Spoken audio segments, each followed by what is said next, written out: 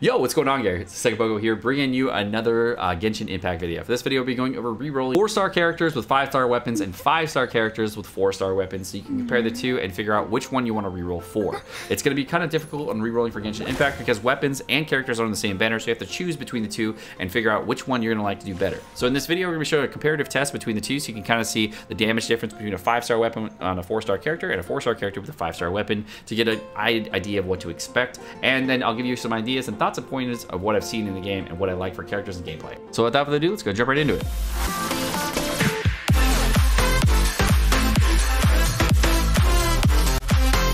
Okay guys, so I am in the middle of a dungeon here and I'm going to be doing kind of a comparative test, and I'm going to be comparing two different things. The first thing we're comparing is going to be a 5-star character Mona versus a 4-star character Fischl with a 5-star weapon. And right now, so you can know the character, they're very comparable in the total amount of attack value that they do have for their weapons.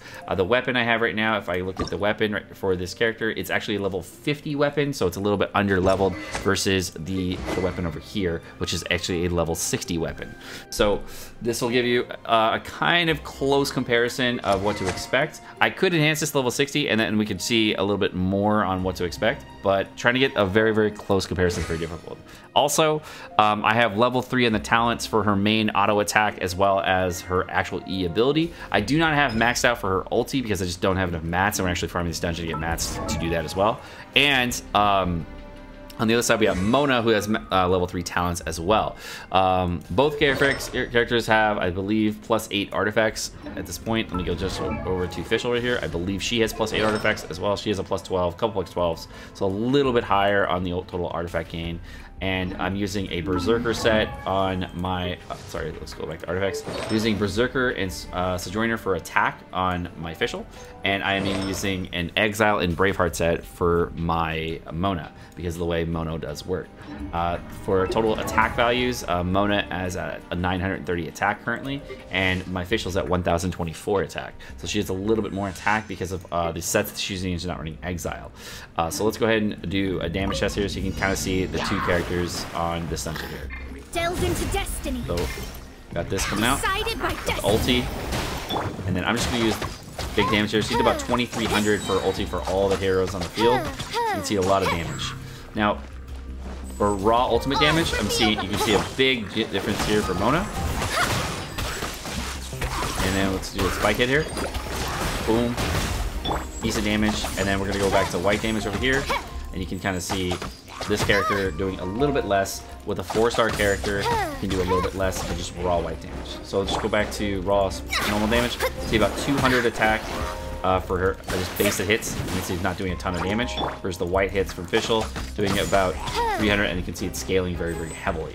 So what I can see between the two characters is that by using different kinds of elements or reactions, you can potentially get more damage, like this, and just get crazy amount of burst damage. But then your follow-up damage from a 4-star character will do crazy good damage too.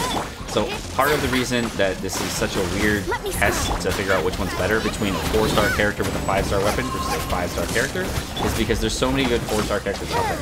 And the thing with this Fischl is I'm actually able to do tons of damage on her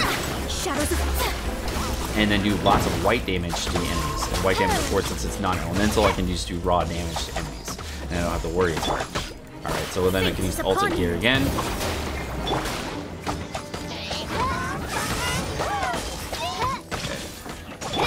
Okay, and let's go ahead.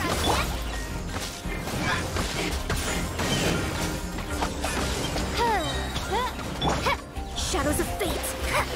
And let's just go ahead and finish up with some other damage here. So you can kind of see the burst damage that you're getting from Mona versus the raw damage from Fischl. You can get a pretty comparable amount between the two. So some hill curls up here, and what we're gonna do is I'm gonna use elemental synergy between the two characters, and I am going to be using Fischl as well as Mona exclusively for this fight. And I'm going to show you the damage difference between the two. So I'm going to go ahead and rush in with Mona, because that makes the most sense. We're going to use her E ability first. I'm going to use this ability in a second. And then we're going to just start dropping bombs. So you can see this is what she can do as far as overall damage. But then once all that's over with, her damage drops pretty heavily. Whereas you go to Fischl for cleanup damage here, crazy good cleanup damage.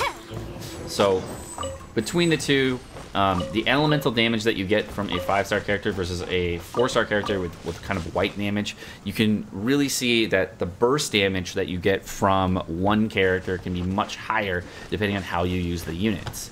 And let's go over here. All right, so another dude over here.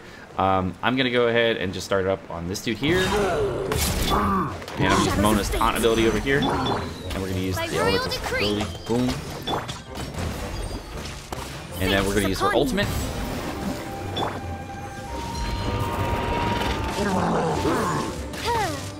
And then the mass damage that we did there. We got half of his HP bar. The guys with the shields are kind of more. Midnight Phantasmagoria. Alright, let's switch to Mona here.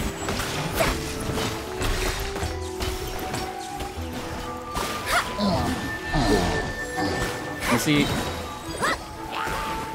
Mona's raw damage can get pretty high up there, but when you use against just one character, like you're just doing some cleanup damage. Fischl with a 4-star weapon can do pretty darn. Oh, 5-star weapon can do pretty good too. And again, this is a level 50, level 60 weapon that that Mona has, so you can get even higher damage than this. All right, so I'm gonna go ahead and I'm gonna drop in on these guys real quick again. And you can see just with Fischl by herself, you can do this. You can do a very similar thing where you can just drop in, do mass damage, and kill people. So it's very, very comparable between the two. Overall, I can't tell you which one's better, but I can tell you that when playing Mona, I'm having a lot of fun. She does have some quirks to her that I don't like. Fischl is the same thing. I have some quirks to her that I don't like. I don't really like Fischl's ultimate, or I don't like Mona's iframe. And no matter what, there's always going to be a character that has something that you do like and something that you don't like, and just go ahead and keep playing around with characters, elemental synergies, and things like that, and you'll have a lot better over time versus trying to get the perfect reroll. So as far as characters and things that you could potentially reroll for, the gameplay of characters I've seen so far for really good characters, I have seen people play John, I have people play Diluc, Mona, Kiki, and Key King. I think Key King is my favorite to watch. She's kind of a lightning sword-based character that's very, very cool. I definitely think that she would be a very fun character for people to play, whereas Mona is more of a mage character, kind of a drawback. Diluc, kind of a slower kind of character if you're looking for a big hit, slow character. Kiki, kind of in between for fast and slow, and then Jean is more a lot closer from what I've seen to your main character, so you're not going to see a ton of difference between the two. For the weapons though, each weapon has its own quirk, and they also have different abilities on them. So if I go to a 4-star weapon here, this one is triggering elemental reaction gives you 8% bonus damage. That's the weapon I'm using for her. That's why I want to use elemental reactions on her. They're so much bigger because they do way more damage. Also, trying to trigger elemental reactions will also boost the amount of energy that I have, and it will get my cooldown up faster for my ultimate. So the way this works though is if I do a critical, increase the critical damage by 20%, and then hits have a 60% chance of inflicting a small AoE attack equal to 125% of your damage every 4 seconds. So every 4 seconds you get this big, massive, explosive hit just with your normal left click attacks. So you can get a very big burst surge with your elemental synergy, where with Mona, like I was saying, and do large amounts of burst damage, whereas this will do more raw damage over time. So between the two types of characters, for legendary weapons versus normal weapons, I don't have a really perfect comparison, but I think that this is a good way to think about it. If you use the characters differently, then you can get more damage overall. It's really good to pull a 4-star character with a 5-star weapon, or a 5-star character with a 4-star weapon. It's totally up to you which direction you want to go, but the thing that's really nice is that a 5-star character, you can actually get a 4-star weapon really easily by crafting it. So if you do want to end up rolling for a character and you want to go just to get a 4-star weapon and you're worried about the ability to get a 4-star weapon, what's really nice about 4-star weapons in this game is you can actually craft them. They are available to be crafted, but they take a little bit longer to get, but you can craft them. It is a totally doable thing, so if you do want to go for a character, it might be a better option because then you can get get the 4-star weapon at any time you want. A 5-star weapon, though, of course, is going to be really, really good for any character you transfer it to. So if you end up getting the corresponding character that you do want, or you want to use a 4-star character in your team that does comparable damage or just really high damage, you can have that option. 5-star weapons versus 4-star weapons, there's a pretty noticeable difference between the two when comparing them at the same level. I've noticed that a level 50 legendary weapon versus a level 60 epic weapon is pretty close in damage. The epic weapon, the legendary weapon, will do a little bit more, so the 5-star weapon will do more, but it's really close. So in summary, well, what you need to do, basically, if you're going to be rerolling at any point, you make sure that you get the correct things that you need. Duplicates is another great, but since you, no matter what, are guaranteed a 4-star character or a 4-star weapon every single time, you're going to be getting something out of this list that is really good. I figured I've used the Rust weapon. It's really nice. As far as the 4-star characters that you could get potentially, my favorite that I've seen so far are Barbara, which is really, really nice for healing. Super good character to have in your roster. She's trivialized a lot of the gameplay for me. She's one of the characters that I rolled first, and because I had her in my roster, I never had to make food or never had to worry about my health. I just ended up using her heal and then healing every character on my team. Another character that does have healing that I did see that I kind of liked was Bennett, but on his ultimate. So if you did want kind of an energy build for Bennett and got his ultimate up a lot all the time, he's kind of a passive booster, and I haven't had time to play with him a lot, but he's a really cool character for a 4-star character that you can just heal with your ultimate. Ning Wang is one of the characters I've used a lot.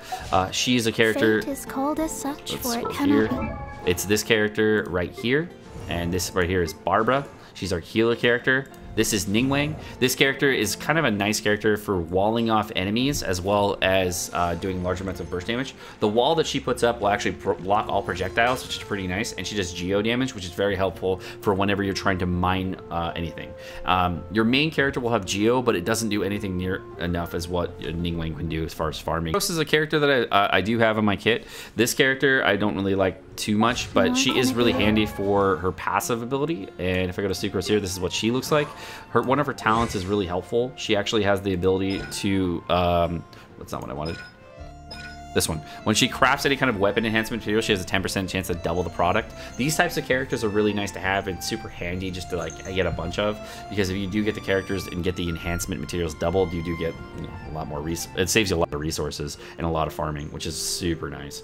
As far as the character's kit though, I didn't really like her too much. She wasn't like great, but she's a wind character, and that's probably why I didn't really like her.